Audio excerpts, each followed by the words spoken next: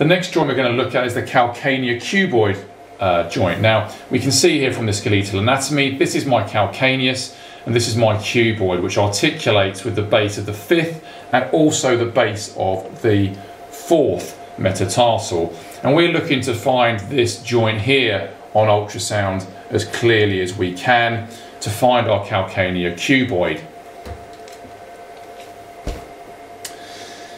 I'm going to just pop the foot slightly inverted and ideally fixed on the bed to keep it a bit more fixed.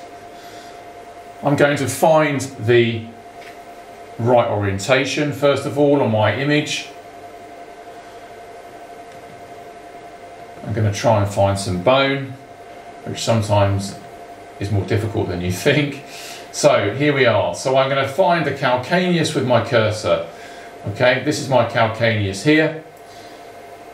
And it has a very distinct appearance at this point, and this is the anterior process of your calcaneus. Now if I bring my depth up slightly, you'll see this is the anterior process of the calcaneus, and then this is my cuboid. And we therefore know then at that point that this here is my calcaneocuboid joint. You can see that if I'm too far plantar, I'm not actually going to see that joint that clearly. I have to come up a little bit higher sometimes than you would anticipate. If I hold the probe that way, you can see how far I am up from the sole of the foot.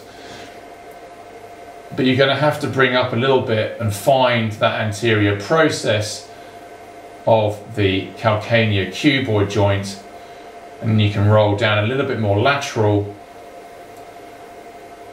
to see the joint nice and clearly.